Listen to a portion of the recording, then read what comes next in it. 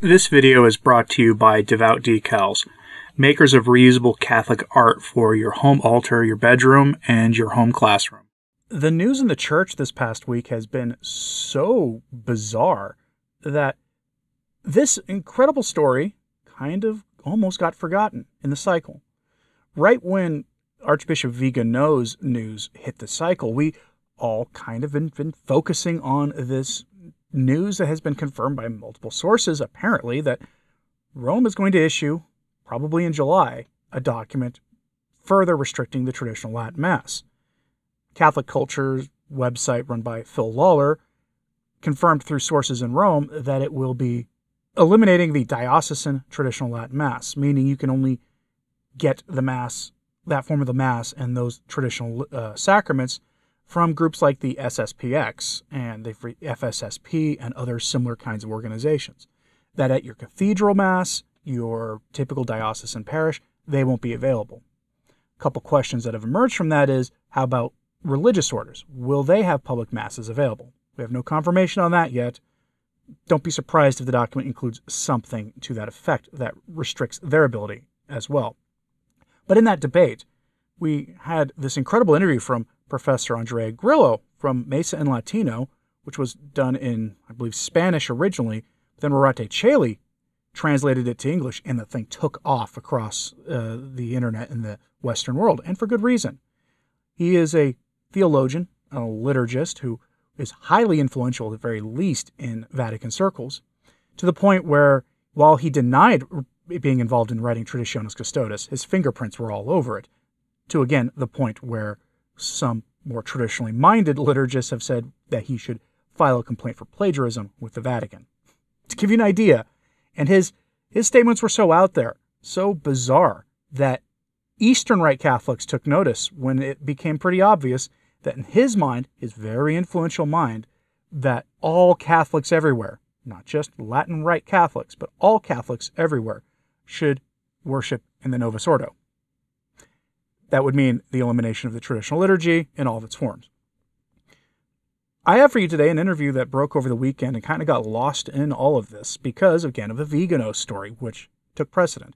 And I normally save letters and things of that kind for weekends, but I don't want the story to get lost in the cycle anymore.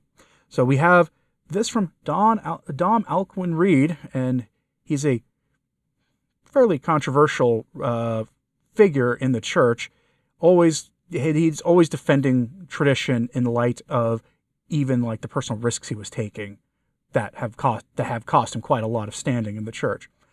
But he took on Professor Andrea Grillo in a statement here, and I will provide you the statement in full with some commentary throughout. I want to stress something here.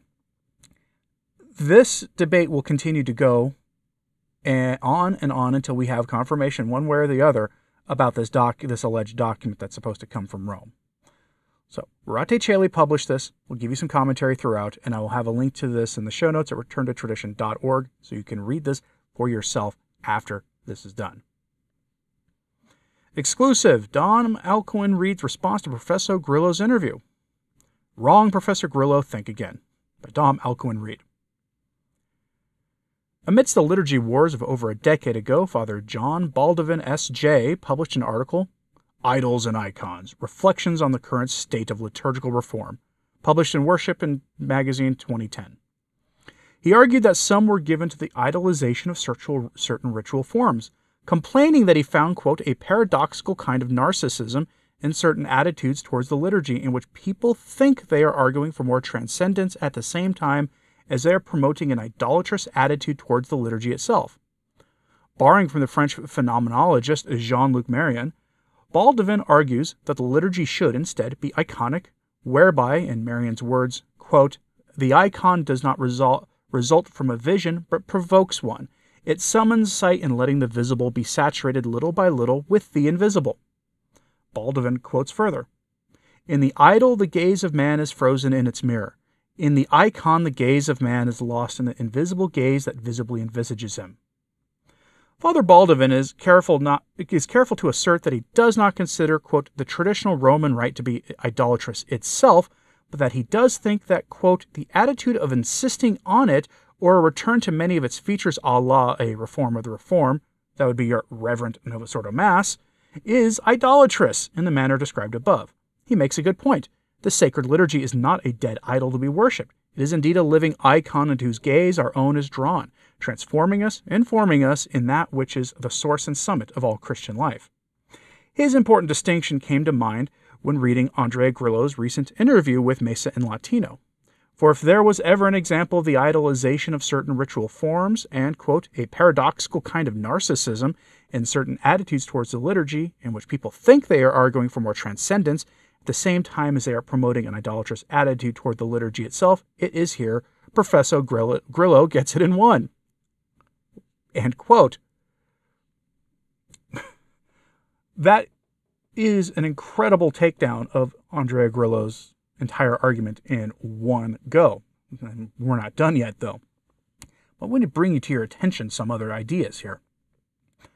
Those of us who defend the traditional Mass, who invite people to go and check the traditional Mass out, even if it means a long drive, who want it at their parish, all of that, we often get called narcissists, that we want to impose our ideas on everybody everywhere.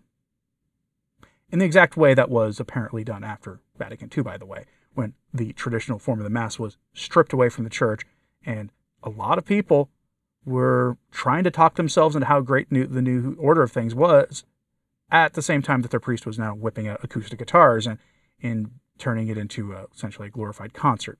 Thankfully, many of the bishops did clamp down on that to a degree after that happened. But the narcissism is there. We see this when anybody calls us schismatic for wanting to worship in the same way that our ancestors all worshipped. We get called schismatic and narcissistic because we want to believe the same things that Catholics have always believed. And we demand that the Church act as if she believes the same things that Catholics have always believed. And we get called narcissistic because we believe that the Byzantine rite of the Church, and the Maronite rite of the Church, and the Syro-Malabar rite of the Church, and any other Eastern rites, in traditional rites you can name, we believe that those should be offered in keeping with their traditions as well. That the liturgies of St. John Chrysostom and St. Charbel should be offered with the utmost respect that they are due as divine liturgies of the Church that go back also to apostolic times, more or less. We get called narcissistic for that. The real idolatry here is held by some who defend the Novus Ordo. Let me emphasize some who will demand that the Church be man-centered. They actually admit that the Church is man-centered now. And they believe that that is a good thing, that that is the divine will, that the liturgy should focus on man rather than God. How that's not narcissistic and idolatrous, I don't know. Again, that is held by some theologians who defend. Certainly not all. There are some who actually have a Catholic view of the new Mass. I know that will ruffle some feathers among the more hardline traditionalists when I say that, but certainly not every single person and every theologian who defends the new order of Mass is a raving modernist who demands that we essentially worship one another at the Mass. But we're not quite done yet with what Tom Elkin Reed has to say, because the rest of his takedown here is incredible. Quote, "For if there's one thing that we know for certain, thanks to some very diligent investigative journalism, it is that the current authoritative reign of fear against the usus antiquor of the Roman Rite, the pre-conciliar liturgical forms of the Mass, sacraments, sacramentals, etc., for which one could almost call the good Professor Grillo the press officer, is born of precisely such a narcissistic idolization of the liturgical reforms promulgated after the Council. They're carved in stone. No talk of their reform is permitted, and talk of their being left aside in favor of the living and growing use of the usus antiquor is simply an abomination that can no longer be tolerated. It suggests the unthinkable, that all the blood, sweat, and tears shed in changing the liturgy was not necessary after all, and no one can possibly be allowed to say that.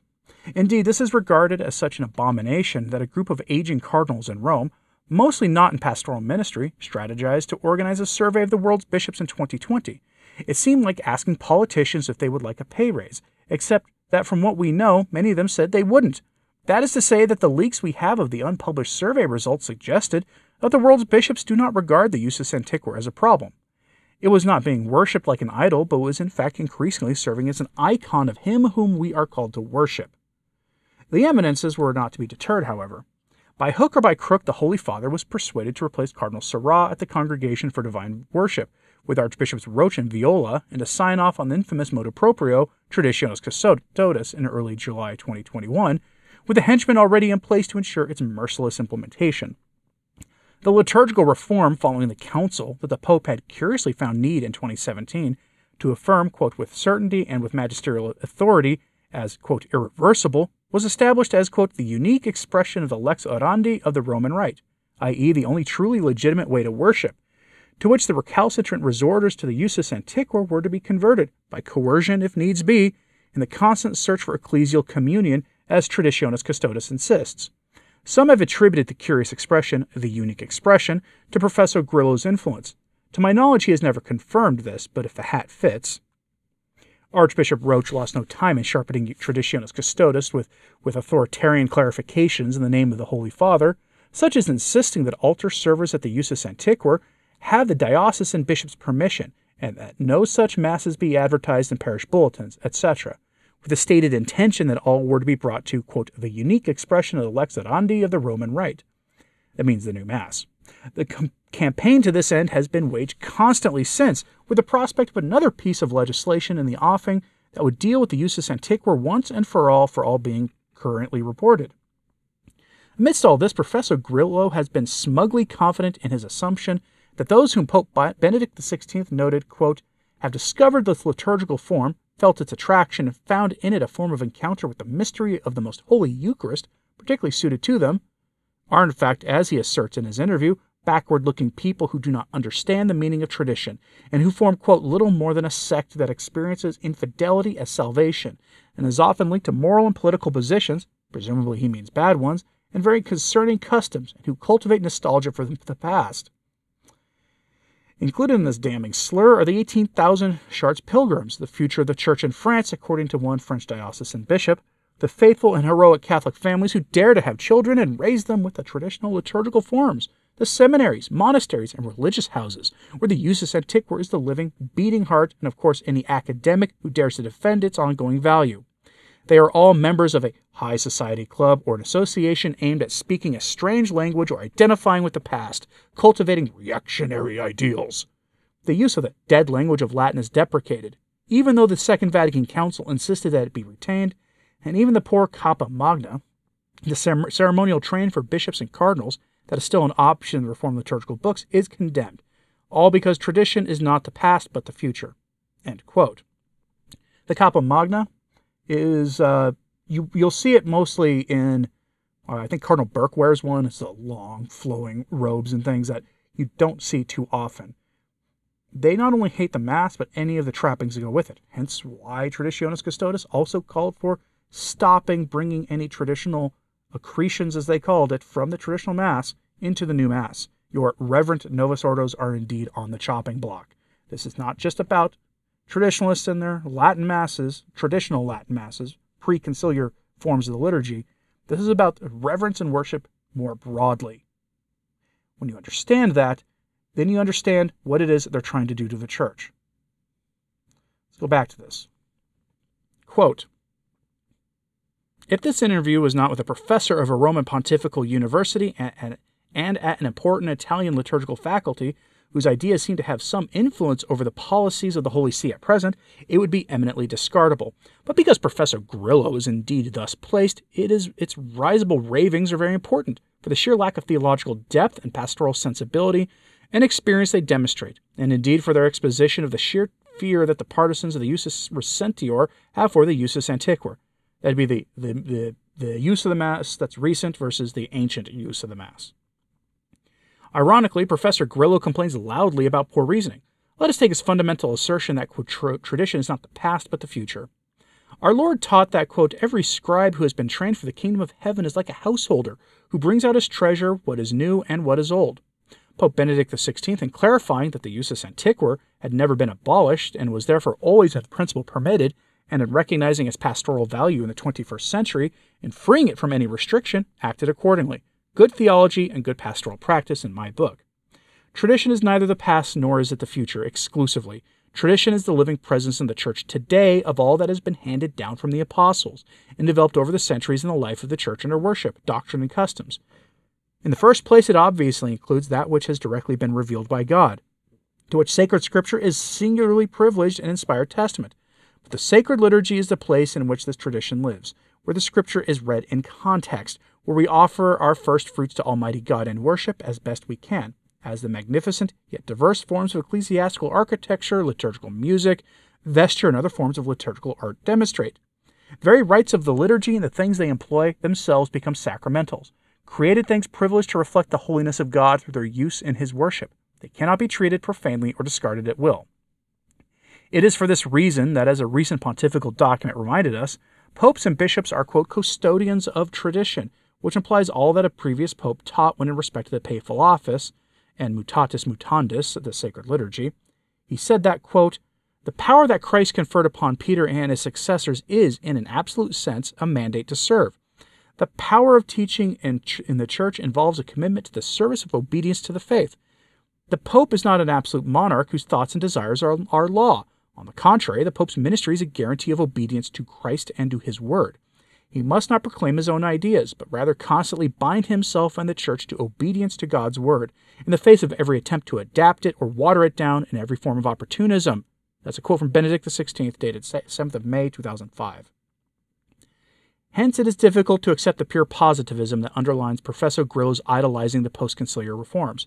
The previous liturgical forms were sacred and great, and can most certainly be sacred and great today also. The fact that this instills fear in those who have staked their reputations and careers on a questionable act of papal positivism, the imposition of new rites that are not that for which the Council called and that are not in organic continuity with liturgical tradition developed over the centuries, and that they are fueling the opportunistic imposition of their ideology whilst they have the political capacity to do so, does not change the truth that whilst tradition does indeed develop, it does so organically, by enrichment, not by root and branch, reform, or substitution. Otherwise, nothing is true, nothing has value, everything is simply a matter of political expediency. That is why Pope Benedict did not err in teaching that what earlier generations held as sacred remains sacred and great for us too, and it cannot be all of a sudden entirely forbidden or even considered harmful, and that it behooves all of us to preserve the riches which have developed in the Church's faith and prayer, and to give them their proper place. To be clear, this does not mean the Pope cannot legitimately propose a new liturgical development or rite as did Paul VI, but it must earn its place in tradition on its own merits, as it were, and not through positivist imposition by authority, nor can it be sustained on dishonest subsidies. If it becomes part of the tradition, so be it. If it suffers the faith of the innovative 16th century breviary of Cardinal Quignones, propped up for decades by papal support before its long overdue passing away, then so be it also. Conversely, one must say that if a rite continues to live and breathe and bring forth good fruit, even in the face of papal opposition, it is very hard to deny that it has a legitimate place in the living tradition of the Church today and in the future. End quote. The rest of that goes on to go after Professor Grillo, to be clear, his lack of pastoral sensitivity. And why would he have pastoral sensitivity? He is, after all, a college professor who is intent on forcing the continued reform of the Church into his own image and likeness, burying the traditions of the faith forever in a distorted sense of what tradition is. Professor Grillo redefined tradition to mean essentially that tradition is whatever we say tradition is, which is not the Church's view of tradition. The Church has a very clear definition of tradition, which Dom Alcuin Reid brought in his essay there. There's more to it than that, but in the need for brevity, we will leave it there. If you want to read the full document for yourself, it's at Rurate Caeli. I'll have a link to it in today's show notes at returntotradition.org. Let me know what you thought of this in the comments, please. Hit like and subscribe if you haven't. It certainly does help. So to sharing this on social media, that helps too. And as always, pray for the Church. I'm Anthony Stine. Ave Maria.